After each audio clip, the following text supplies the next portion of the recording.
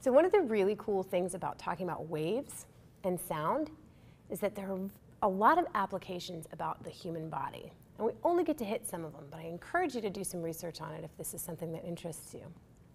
In this problem, we're talking about sound waves. It's a pretty straightforward problem, but I thought you might like to think about things this way.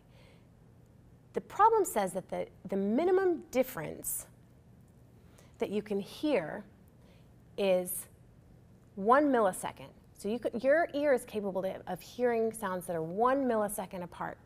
Any closer and it just sounds like one sound.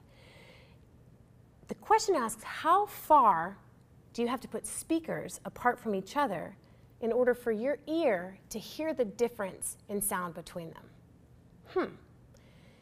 So you're thinking about acoustics. We're going to assume that the speed of sound in air is 340 meters a second. That's a pretty safe bet. And our unknown, those are our givens. The time, which is 1 millisecond, and the speed of sound in air. And what we're looking for is how far we would have to put those speakers apart from each other in order to hear the difference in sound.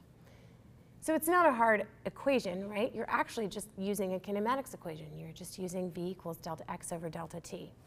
So you can figure that out and plug that into your equation. You get that your distance is 0.34 meters, or 340 centimeters.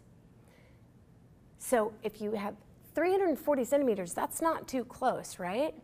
So it has to be a minimum of 340 centimeters for your ear to be able to differentiate the sound coming from each speaker. I think that's a pretty interesting application of waves. I hope you think so too.